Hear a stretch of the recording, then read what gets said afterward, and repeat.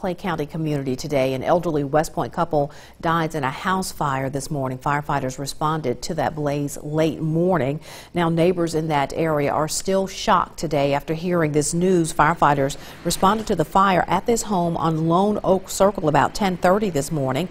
84-year-old Jack Golson and his wife, 80-year-old Sarah Golson, were the only two there. Sadly, they did not survive. Clay County Coroner Alan Carter tells us the couple died of smoke inhalation.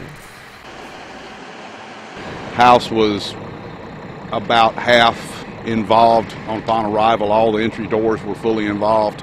Made entry through the bedroom window, removed two victims. They were transported to North Mississippi Medical Center, West Point. Now, the West Point Fire Department and the State Fire Marshal's Office still investigating the cause of that fire. A Lowndes County